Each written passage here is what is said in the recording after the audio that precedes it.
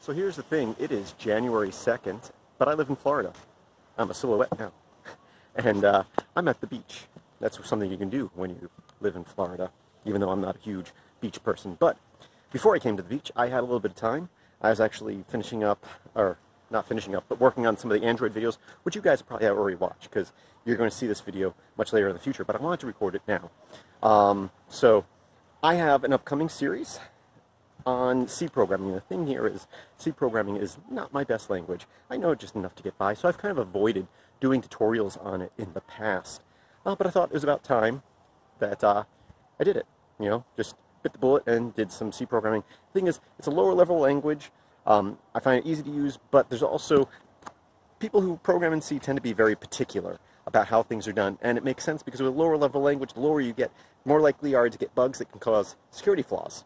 So what I'm asking of you guys when you watch these, if you are familiar with C and you think there's a better or safer way of me doing something I do in the video, let me know nicely in the comments.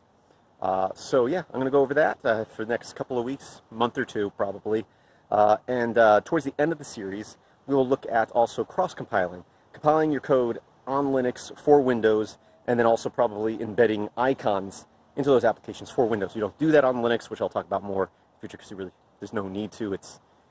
Well, we'll talk about more in those videos. So I thank you for watching again. Let me know what you think in the comments of the videos that I create, but be nice. And yeah, I hope that you have a great day. Visit filmsbychris.com, that's Chris with a K. There's a link in the description. And I hope that you have a great day.